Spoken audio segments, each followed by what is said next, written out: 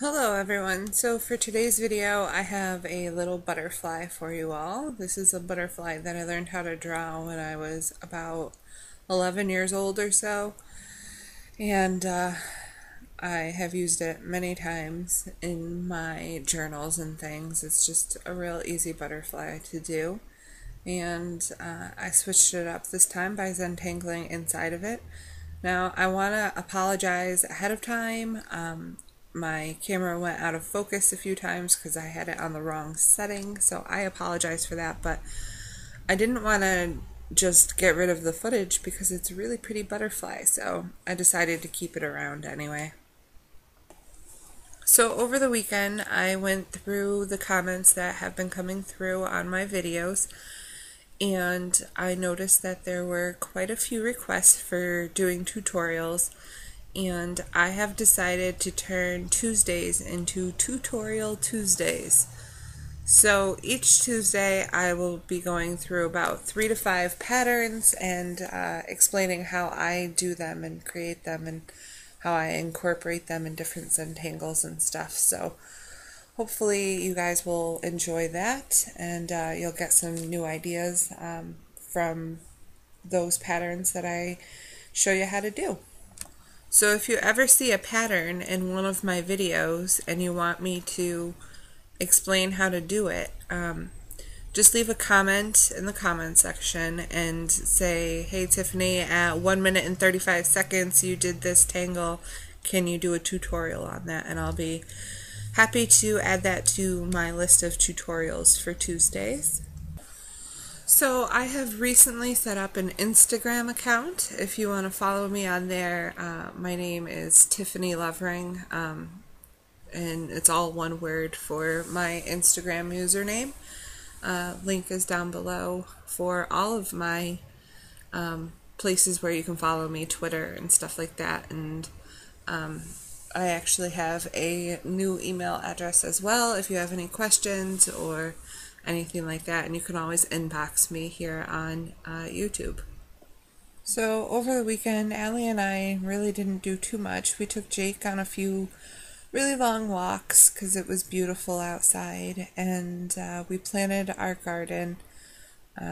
We had a few starter plants up in a room upstairs, and we transferred them into the ground. We're trying to grow some green beans and some little cherry tomatoes. I thought it would be fun for us to do this summer. So we'll see how well they turn out.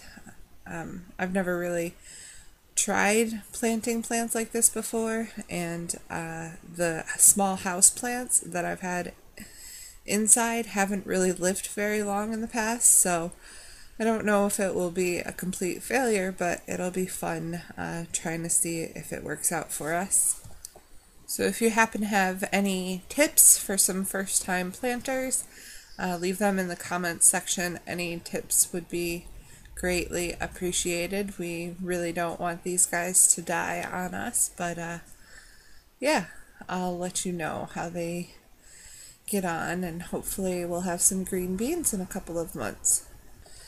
Allie's school is having an art show the day after tomorrow, and she hasn't really told me anything about the project that she's submitting for the art show, so that'll be a fun thing to go see. I'm going to post some pictures on my Facebook and probably on Instagram and Twitter and things. If you want to follow me, you can see what she creates.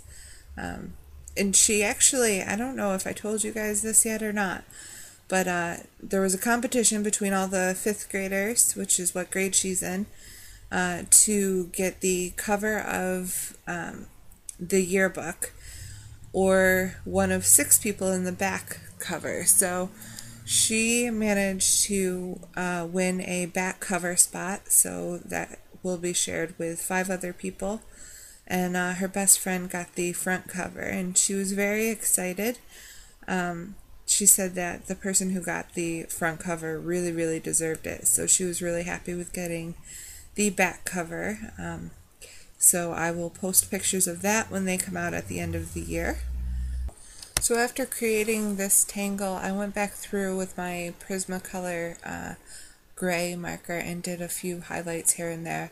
And I am really loving this marker. I am actually going to go out and get some more. They're very, very expensive, but yeah, I think they're well worth the price, and hopefully I'll be using more colors and things like that as my collection of those markers grow.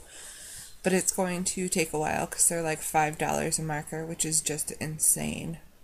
And then I colored them in with some Sharpie markers, the fine point markers, just some pinks and like a sea green for the body.